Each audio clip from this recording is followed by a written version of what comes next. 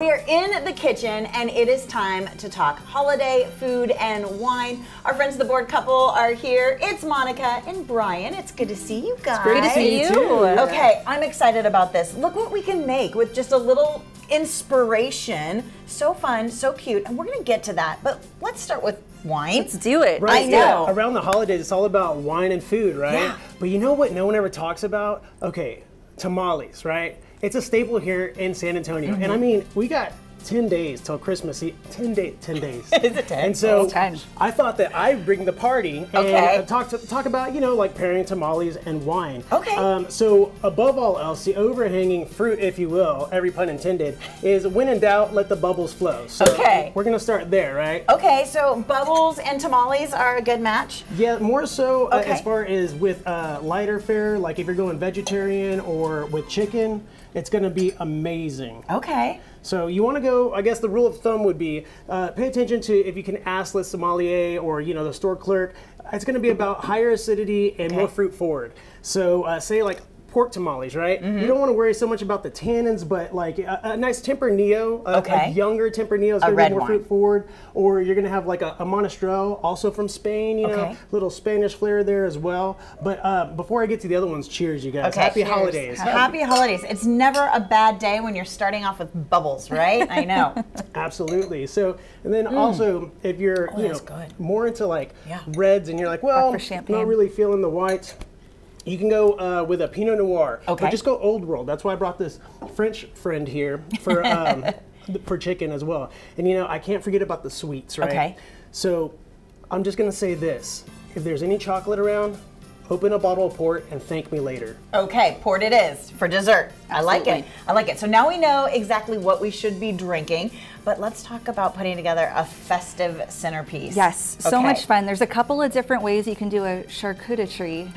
Such a hard word to say. It's hard to say. Charcuterie. Charcuterie. Like okay. So we brought a couple of different versions. Bryan whipped up this whipped chev tree. Okay, that looks amazing. Well, thank you. How do you do that? Well, so you just chop some fresh herbs. You're gonna like shape a, you can use a cream cheese if you will. I use a Chev, it's real nice. Just get the shape there, roll it over some fresh rough chop herbs, and then you can decorate it with some berries. I've seen peppers, things like that. And then you just wanna make it look rustic and fun. So cute. I wanna dig into it real bad, but I'm gonna wait, I'm gonna hold off. Okay, let's talk about these because these are so cute. Thank you. Yeah, so everyone always goes for the big ones over here. Right, you can do a big one. But we thought, you know what, make it a centerpiece, put a couple in the middle of the table so everyone can kind of snack on, you know, each one's gonna feed like 2 to 3 people. There's a lot of stuff on there. You're gonna create a whole forest. Whole forest. You can do the easy, simple way of just slicing up brie, putting down some, it's a little tree, some herbs, and then little tree. You can cut out a star for that. These over here, you just wanna grab some styrofoam. Do you find them like this at the craft store? They come this way? You can get them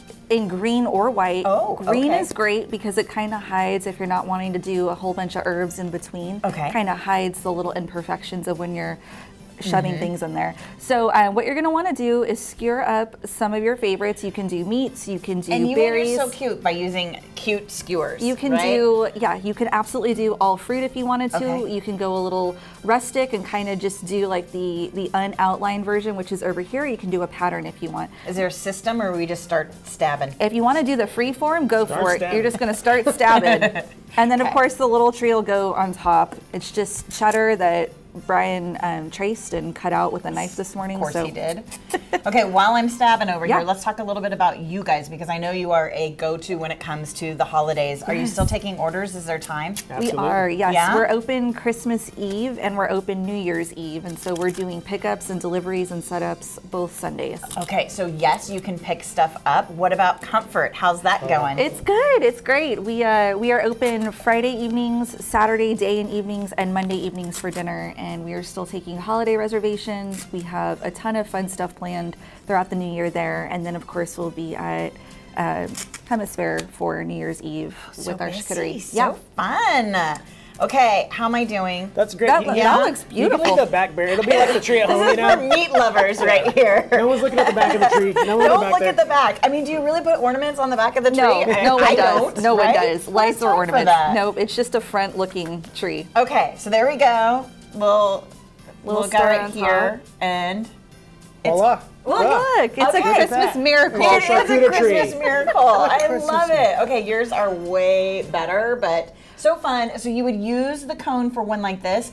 Did you just mold it? Yeah, absolutely. Okay. Yeah, you just mold it, and then you can decorate it with some chalk nuts as well. You can go savory. You can roll it in a tapenade. It's just really fun. It's just made to be an attraction, just dippable. Right, I love it. And thank you for the wine recommendations. Of course. Always good to see you guys. Here's too. where you can find the Bored Couple. You can visit them in San Antonio. They are on North Zarzamora Street. They are also in Comfort on High Street. You can find out all the details when you check the website. It's theboredcouple.com. And if you want to make an order for the holiday season, do it quickly. Check the website or call the number on your screen.